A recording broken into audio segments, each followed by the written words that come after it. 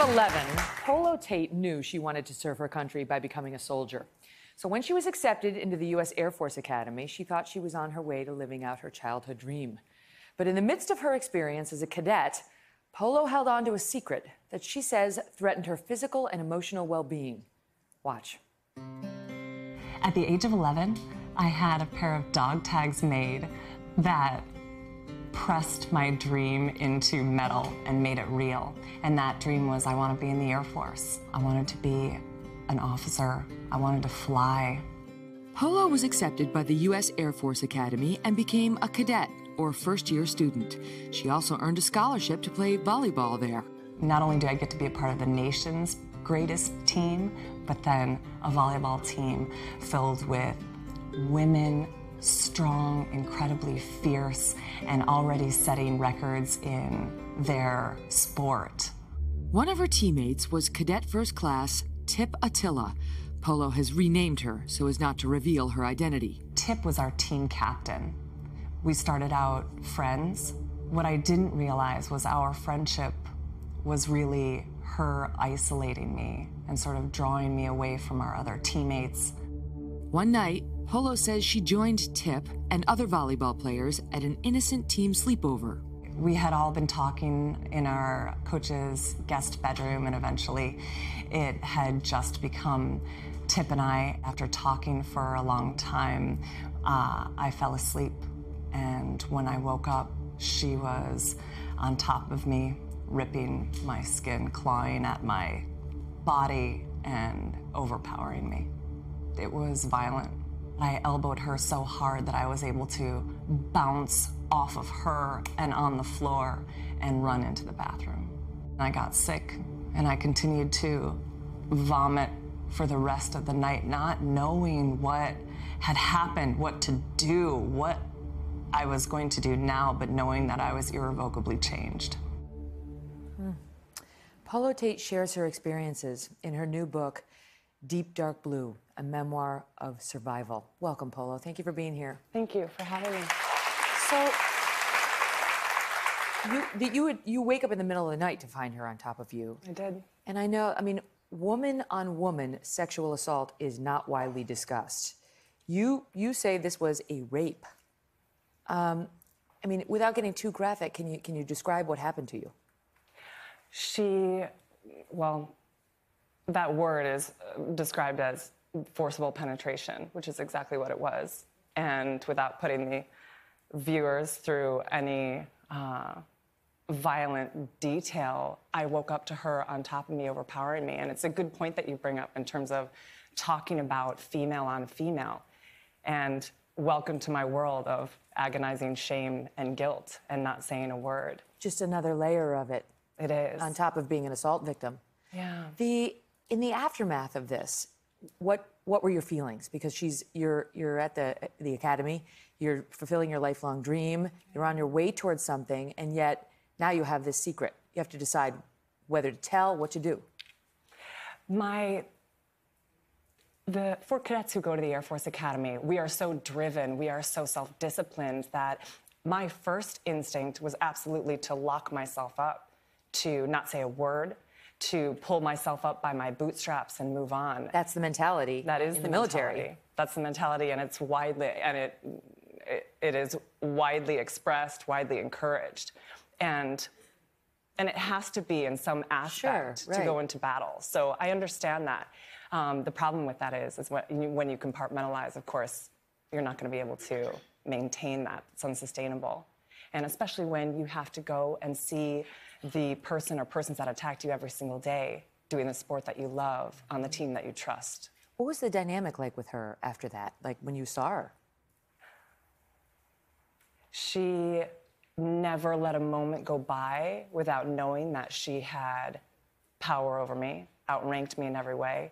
My position on the team and at the academy itself was absolutely in her hands. And as naive as I was, when you're at the bottom of the pile as a freshman, that is the word. Yep. We we are at the bottom of the totem pole. Right. So everybody is our superior. And truly, we hear these stories in the military. We hear them everywhere. But in the military, there's this extra dynamic of being trained to respond to authority, to respect authority. And as you point out, that's for very good reasons. But it can have these side effects in these situations, which we hear from men and women about now. 3 weeks later, I mean, insult to injury. When what happened? I was in my dorm room and attacked by a male cadet. What did he say to you? He wanted to make sure that I stayed quiet about volleyball team secrets. What he knew, I wasn't sure. I only knew what was coming out of his mouth, which was for me to keep silent. So you feel he was a friend of hers? That is the only conclusion that I can come to, though I have no factual. I didn't hear them conspire. It's an assumption. It is an assumption. So you never reported either of these in the beginning. Like you kept it a secret. Yeah. But eventually one day you did confide about the first attack. I did. To a friend, and that is where we are going to pick it up right after this break. Don't go away. We're back now with Polo Tate, who says she survived not one but 2 sexual assaults while a cadet at the Air Force Academy more than 20 years ago. She's now written a book about her experiences called Deep Dark Blue, a memoir of survival. And that's an interesting cover photo on your book with the tape over the mouth, because just given the dynamic that we've discussed and the power structure within the military. Yeah. And I think you brought up a good point earlier about gender, and it's further proof that it isn't about gender. It's about power. And this is actually a human issue that pervades. We've seen it in the Catholic Church, we've seen it in college campuses, in Hollywood, and we've seen it in the military. And the difference is that in the military, when sexual violence pervades, it compromises our national security. Because if I'm worried about the soldier on my left and I'm scared of the soldier on my right, then I'm not focused on the greater mission at hand. I'm not focused on doing my job, and I'm not focused on protecting our beautiful country. Well said. The friend you confided in did the right thing and reported it. She did. And so the woman on the volleyball team went through a hearing, and what? She was kicked out of the military? She was kicked out. She wasn't able to graduate. Well, but hold on, because after they kicked her out, they let her back in? She appealed it to the highest officer in the land, the Secretary of the Air Force. And at the last minute, I think 2 weeks before her commission, it was overturned, and she was able to serve. The man who came into your room was never prosecuted. You've never named him. You didn't tell anybody about it at the time. That you never sort of sought justice on. But can you tell us, what did this do to you? How did it change you? I think it inevitably changes you irrevocably. I think there becomes a line in your life from that moment, and everything before it is from a different space than everything after it. And my responsibility to myself, and it was my choice not to come forward and say a word. The trial that I had gone through for the first assault was horrific, and it took forever, and it nearly killed me. And I knew if I came forward with the gentleman, the backlash that I got at the academy was so gross and so exaggerated for the first assault. You'd have to go through it again. Yeah. Why is it a memoir of survival? I think it's my job to take responsibility for my life and my emotions. And I wrote this book as my catharsis. I wrote it to get to know myself, to get to value myself and love myself, to test my resilience and strength so that I could move on and contribute to this world. And I sought to get it published for everybody who is in solitary confinement of their isolation. If they can reach out and let a book into their chamber, I wish I had had it when I was going through it.